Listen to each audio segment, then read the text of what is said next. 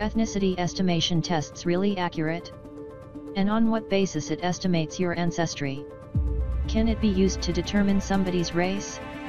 Let's watch the following video in which Professor Russ Curtis would explain to us how does these tests really function.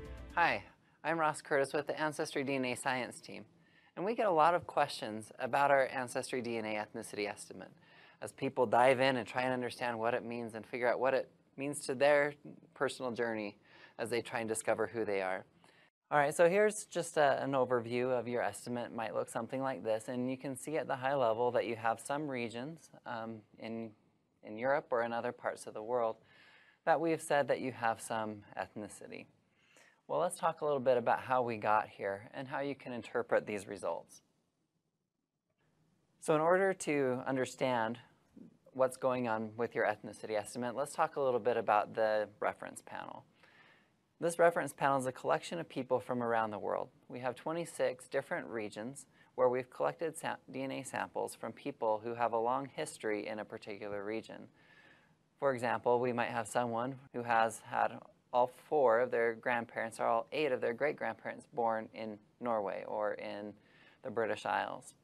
Once we have these samples of people who have spent a long time living in that region, then we can make the assumption that their DNA is representative of people who have lived there for a long time.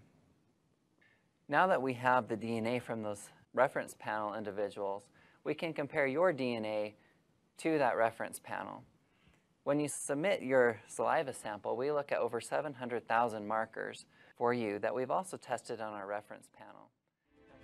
This means that the result of these tests cannot determine your very deep ancestry, but it can determine which modern-day region you're more genetically closer to its population based on the available database collected from these regions. They won't determine your race, they'll give you regions you're closer to. If you're from certain region and the company has a rich database with many samples from your region, you might get scores as high as 100% because the database might have DNA sample that are genetically close to you. It doesn't mean you're racially pure, it just means you genetically resemble to the samples on the database. That's why different companies give different results, like in the following video.